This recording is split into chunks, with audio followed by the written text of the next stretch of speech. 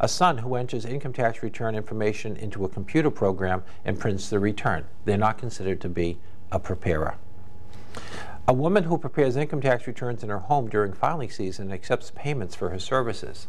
She would be considered a preparer for the purposes of the penalty. And volunteers at a local church who prepare income tax returns but accept no payments, not considered to be preparers. So that those core definitions are still true. Now, if you're a preparer, you also have some other, besides drawing into it. Now, all right, we're trying to look at what is a return, who is the preparer, can you be pulled into this preparer issue? You also have different types of preparer requirements. One is that you have to manually sign each return. And today, if you've been filing electronically, you know that there is no such thing as a manual signature anymore, but you enter your PIN number, and that's satisfying as an obligation. So you have to do that. And most software today forces you to do that. So I think this is becoming less and less available. If you're not available to file the return, in other words, sign it, you have to at least, if you review that return, you're held responsible for that. But the person who actually signs it, for example, if let's say I can't file a return and I need somebody else to sign it for me, but not sign my name, but rather sign it for me, they would have to come in and review the information that I've already reviewed and then accept responsibility for it. So you just can't say, well, Arthur Reed did it, I'll sign my name, but it's under him. By signing it, you're effectively saying you're the return preparer. You have to take primary responsibility for that return. In the old days, and there are still people who, I saw a chart the other day, there are still people that manually, these are paid preparers, that manually file returns and they sign. And in those days, a lot of places were trying to get a photocopy of stamps that just stamps returns are done. It has to be manually signed, not that electronic, not that stamp thing anymore. But there are still people that manually prepare and file tax returns. You must maintain a record or a list of all the tax returns that you prepare. What I do is just as a matter of course, you know, you have most software provides you a list with everything that you can actually print out. But I keep a printed copy, and I know a number of people just keep PDF files on hand rather than printing all the time. And you don't have to keep a copy of it, you just have to keep a list of the returns that you prepare. You have to have identification numbers on each one of them, so you have a specific taxpayer identification number, and you have to have the address of the preparer. Now, I don't like to add new things into, in other words, 2011 issues into a 2010 review. But if you are currently in the area of preparation, one of the things that you realize that in order to be an income tax preparer, you needed to create this year, if you hadn't done it already, what's called a P-10 number. And the new regulations require all paid return preparers, including attorneys, CPAs, and enrolled agents, to apply for a preparer tax identification number, even if you already had one, before preparing any tax returns in the 2011 year for 2010. So it's one of those straddle, like, do I talk about it or do I not do this? Now, before tax season, I went online, I went through the process of applying for my P-10 number. It took all of about 5 minutes to do, and I think I had my acceptance notice within 24 hours. And the one issue that they were concerned with was making sure they got a check or debit card for $64.25. And so that is something new that they're doing. Part of this is a process where eventually all return preparers will be licensed, and as being a licensed return preparer, one of the things that you'll be subject to is continuing professional education, having to pass a basic test, etc. So for you folks who are taking the EA course and you'll be an enrolled agent, this will not apply to you. You won't have to be licensed because you'll already be licensed. Also, in the 2010 year, that'll take place in the 2011 year, the IRS sent out more than 10,000 letters to tax return preparers nationwide to remind them of their obligation to prepare accurate tax returns on behalf of their clients. The letters were sent to a pool of paid preparers who complete large volumes of tax returns with Schedules A's, C's, and E's. The selection of the preparers receive the letters based upon those firms to identify preparers that they may need assistance in meeting their required responsibilities. The letter includes enclosures that remind the tax return preparers of their responsibilities and consequences of filing incorrect returns. During the 2011 filing season, the IRS representatives will visit, like they're going to show up during tax season, just what we want. 2,500 return preparers who receive these letters to further discuss responsibilities as a return preparer and verify, i.e. audit, the compliance with existing return preparer requirements. So that's what they're doing in this 2011 tax year. The e-file requirements, which is then kicking off of this, which is another section, is that for the 2011 year, they're going to start phasing in that anyone files 100 returns or more will be required to e-file if you're not already there. Now, there's also a great frequently asked questions sections on the return preparers. I'm not going to go through a lot of these, except there was one or two pieces of information that I thought were relevant to the things that I just covered. It says, will the IRS revenues assess return preparers during these visits? Okay, so are they going to assess return preparer penalties during these visits? And the answer is yes.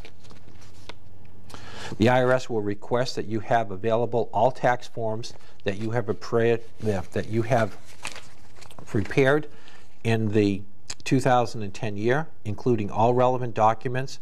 Relevant documents include, but are not limited to, worksheets, interview notes, correspondence, and copy of returns that you prepared for your return. No additional advanced preparation is required, but the IRS will provide educational materials to know what your obligations are. They will also go through and say the things they're looking for is that, did you provide your client with a copy of the return? Is it a signed return as required by the regulations? Did you furnish their identification numbers as required by the regulations? Do you retain a copy or a list of the returns that you prepared, that you filed correct information returns, and properly refused to endorse and negotiate a refund check that was issued to the taxpayer? If violations are found, the revenue agent may determine that it is appropriate to assess penalties. And it goes on and on to talk about what are some of the obligations about making a reasonable inquiry about, do we have to audit our clients' records? Largely some of the components that I've already talked through that notice as well. So these things are coming out, and they're coming out quite frequently. I'll talk more about the penalties in just a second, but let's take a minute and look at a question. I'd like you to go right now. We just said questions 1, 2, and 3. Let's take a look at questions number, at this point, question number 7. In question 7, an enrolled agent can recommend a position on a client's tax return as long as the position is reasonable, not frivolous, and adequately disclosed. Those are sort of the key phrases that we look for, so the answer to that one would be D. Let's try 2 others. Let's look at questions number 8 and 9.